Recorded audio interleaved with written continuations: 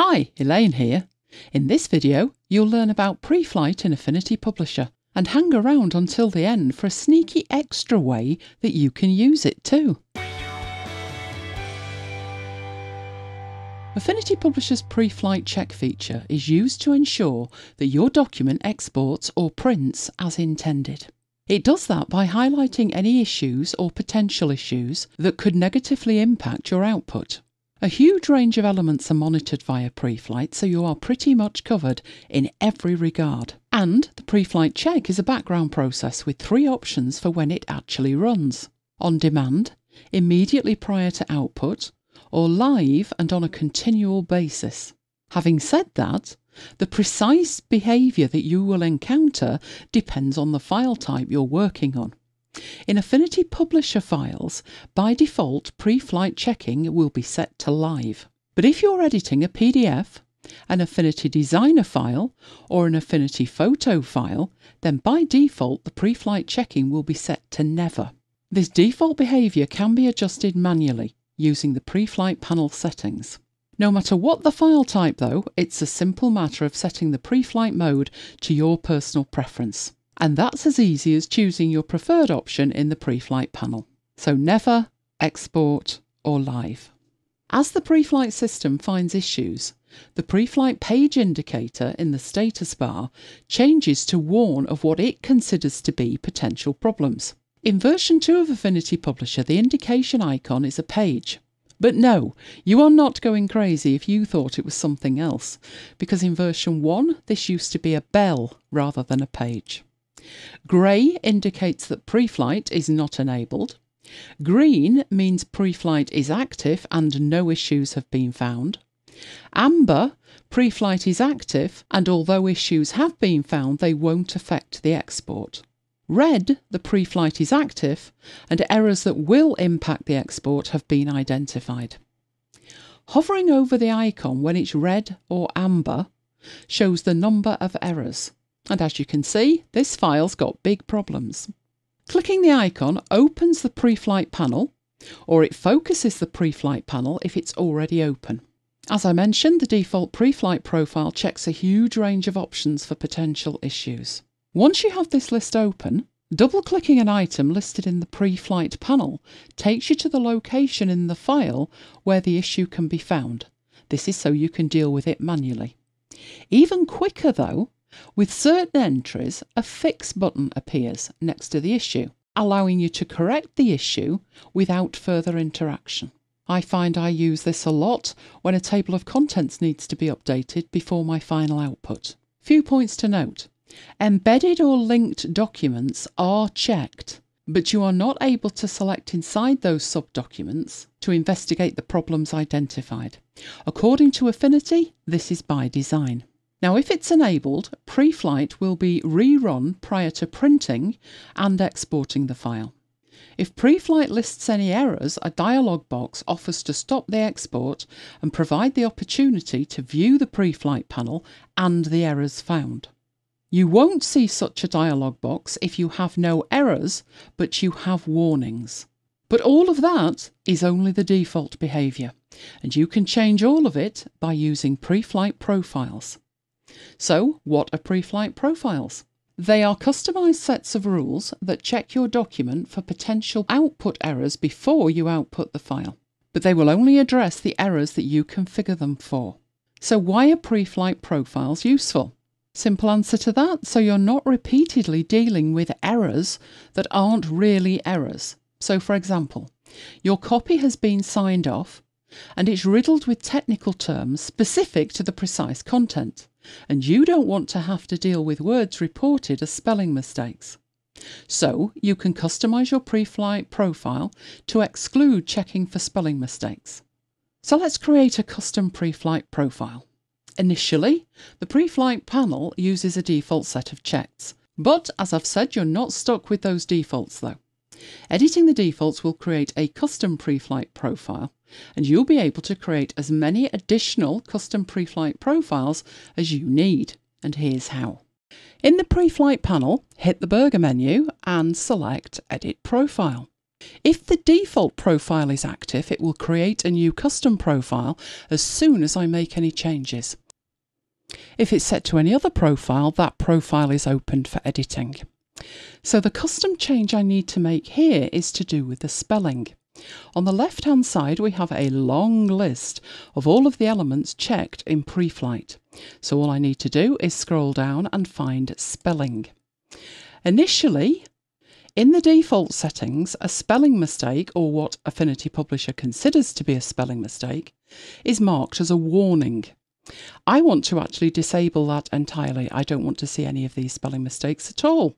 So click Disabled, click Close, and I now have created a custom profile, which in the Profile drop-down is showing as custom. More importantly, in the list below, you can now see that none of the spelling mistakes are showing. The last thing I need to do to be able to save this and reuse it in the future is to give it a custom name. So back to the menu and create preset. And I'm going to give this preset a name of No Spelling Check.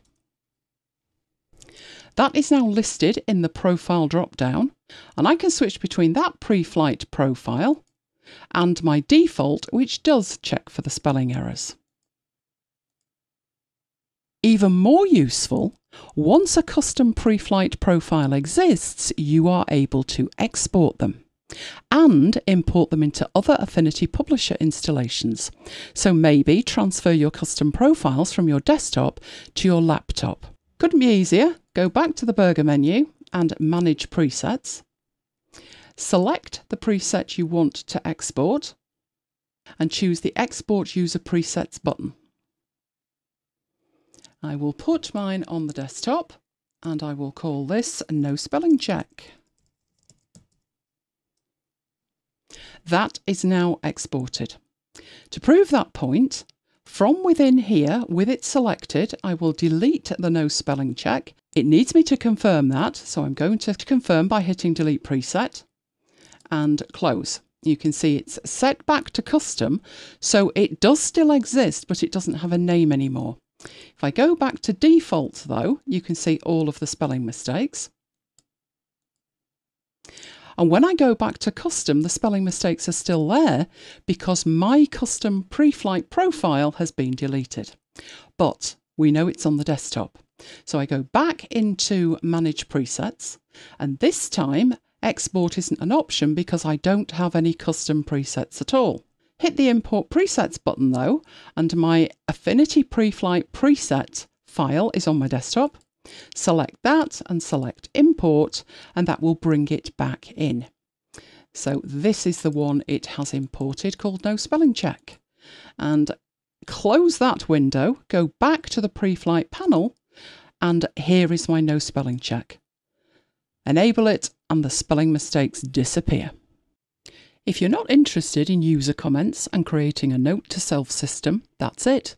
Hopefully, I'll see you next time. If you are interested, then here we go. So knowing all of that, here's how you can create a note to self system by customizing those tools and options. But what's a notes to self system and why is having one so useful? Well, if you've ever used Adobe Photoshop, you may be aware that it has a note system. If not, this is what it looks like. So there's a dedicated notes panel and a dedicated notes tool. You will find the notes tool underneath the eyedropper.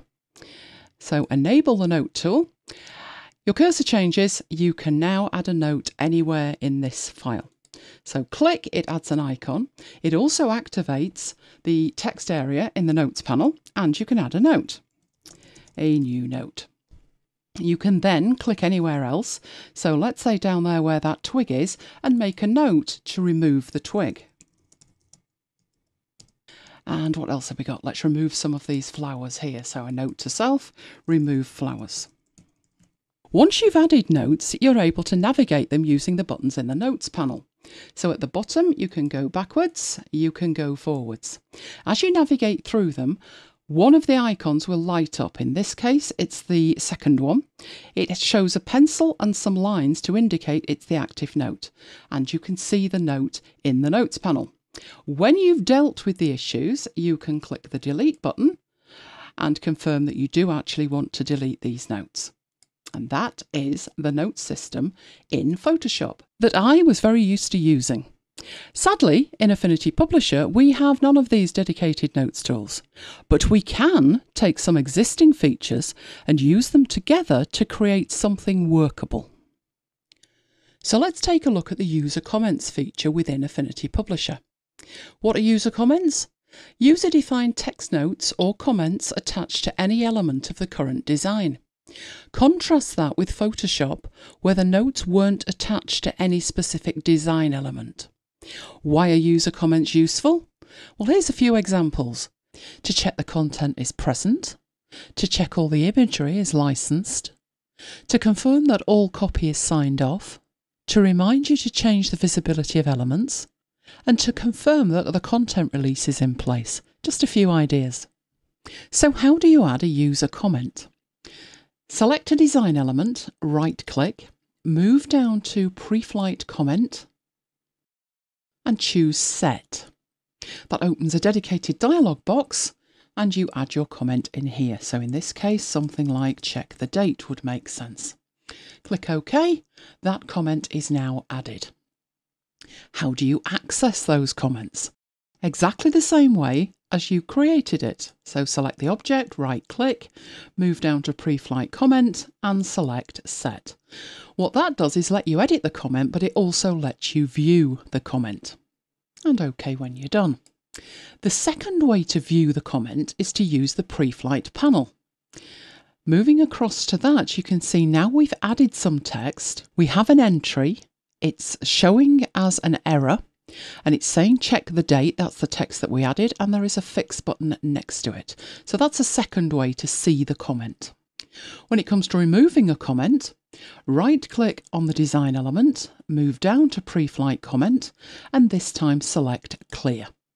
The comment is now removed. It's disappeared from the actual design element, and it's also been removed from the Preflight panel. So back to creating our own notes system. Affinity Publisher doesn't have a dedicated notes tool, but as you now know, you are able to add user comments to any element within your design, just by right-clicking and selecting Preflight Comment Set. So I'll add back the check the date instruction. And now we have a comment. Repeat that as necessary. The trick is making it more useful and more easily accessible. So going back to the burger menu, and clicking the option to edit the profile. So this brings up the Edit Preflight Profile dialog with a whole range of options in it.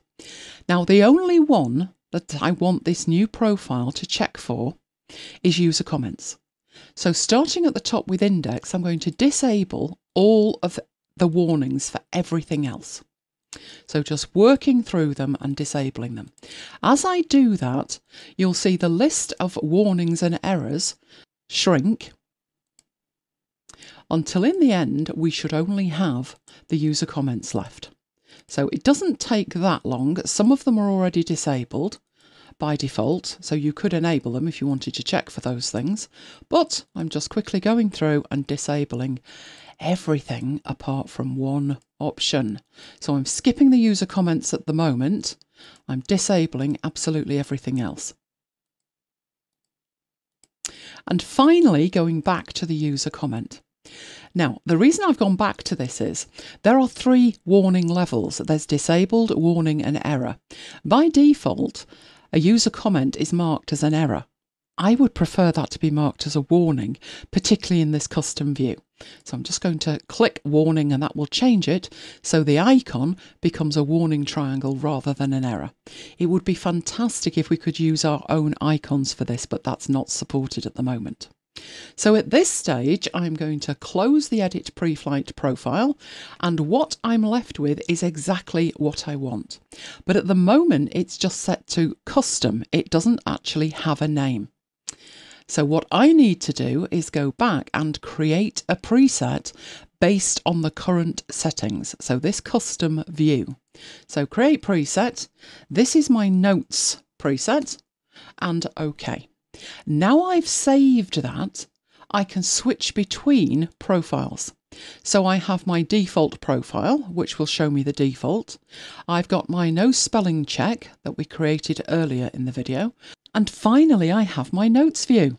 And just as we did before, what I would do with this notes view is then export it. And that way I can import it into other installations of Affinity Publisher. And that is how I created a Notes to Self feature in Affinity Publisher. Let's recap.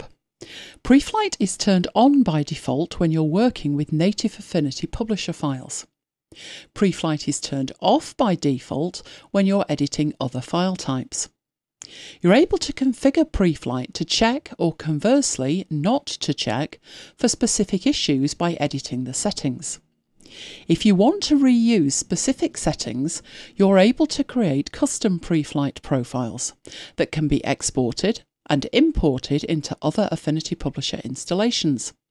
And our bonus this time was using those features to replicate as far as possible the Notes tool system in Adobe Photoshop and to create a Notes to Self system in Affinity Publisher. If you want new tutorials and tips and tricks on a regular basis, check out my free training at elainegiles.com/VIP. Hit the subscribe button and notification bell so you don't miss future tutorials. And if you have any requests for specific tutorials, be sure to contact me. I would love to hear from you. Thanks for watching and see you next time.